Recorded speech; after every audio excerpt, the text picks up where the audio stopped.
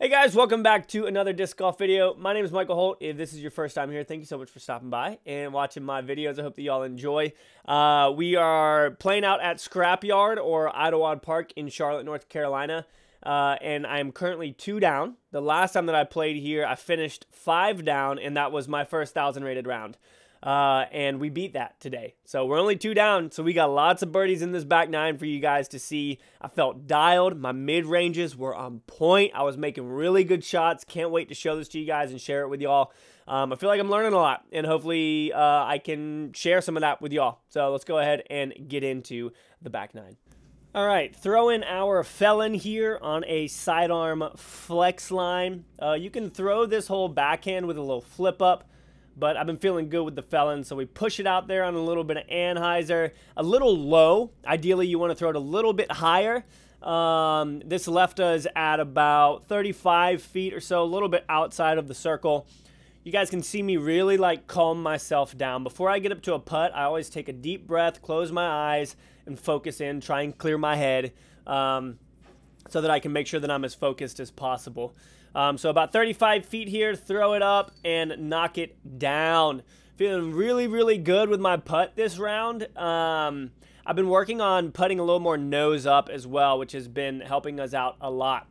So I hate this hole, as you guys know, but not when I throw the bounty. Throwing the bounty right out there, dead straight down the gap. Feeling really good with the bounty lately.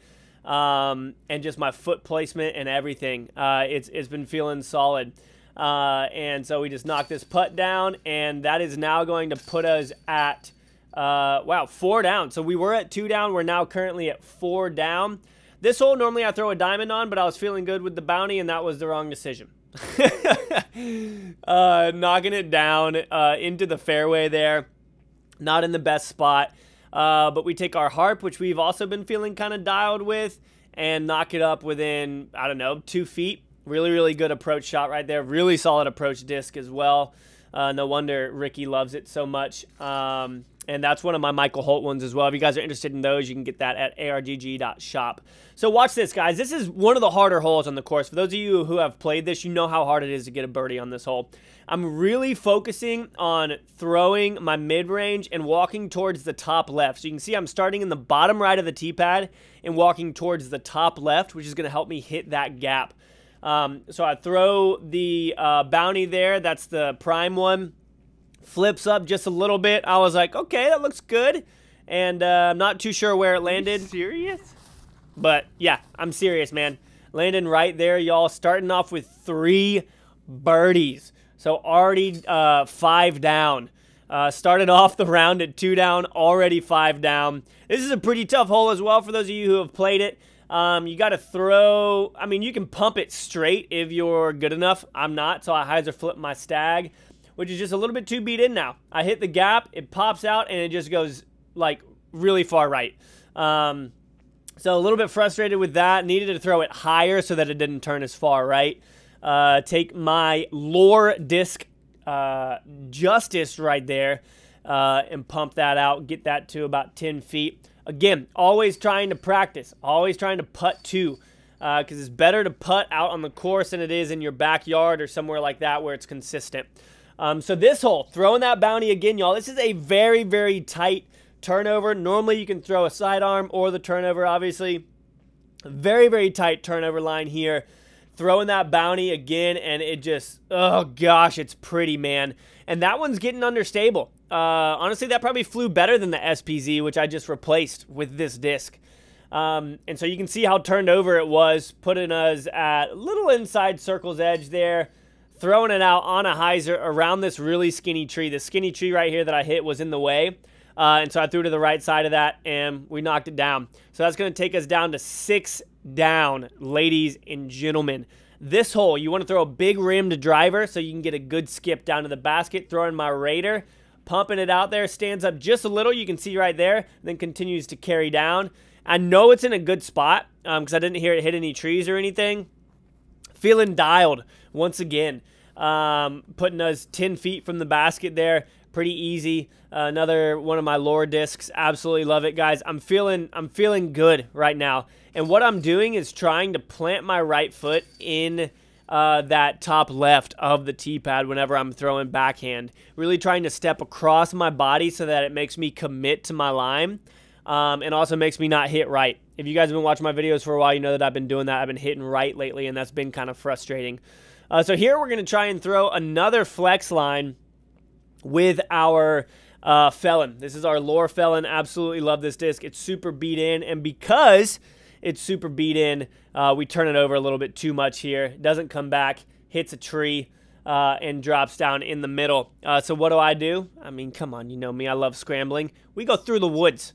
Yeah, we tag it through a little gap that I saw right there, getting it down to the fairway. Super clutch shot right there.